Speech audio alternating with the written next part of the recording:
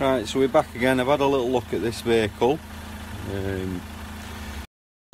Basically what we've got two fault codes stored in it of P15 Bravo Echo, particle filter heater plug relay malfunction, and a P1490 DPF driving condition not met. They're the two fault codes that are in it. We have a look at live data.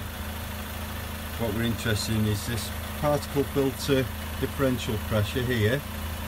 Ideally that should be close to zero as possible. 12 millibar is probably on the high side. It could probably do with a regeneration. All the temperatures look okay. So what we're going to do, we're going to go under the vehicle and I'm going to show you what I found.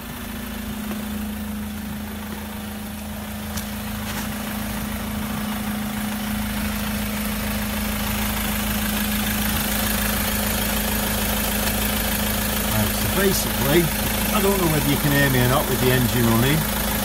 What we've got the particle filter differential pressure sensor, which is here.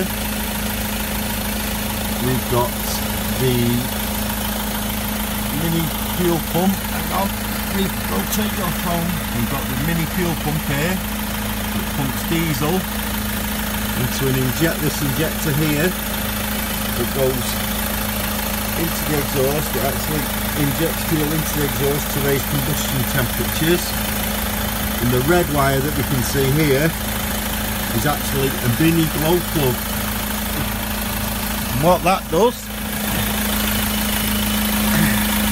look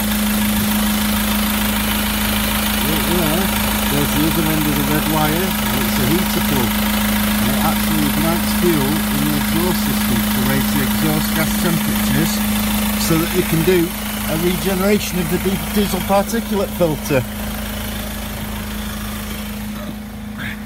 The things we do for a couple of quid, eh?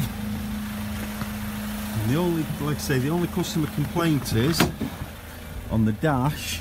Just bear with me a sec.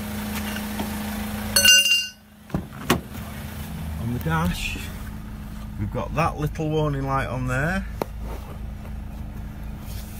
Rotate your phone again. We've got that little warning light there that says there's a problem with the DPF, and we've got a fuse blowing in the underbonnet fuse box. This one there, and what I've done basically, I've got it piggybacked, I've got an amp clamp on it, and I'm running and I'm monitoring current flow through that fuse so I can see what's actually happening when it blows. We'll do a little bit more digging and then we'll get back to you.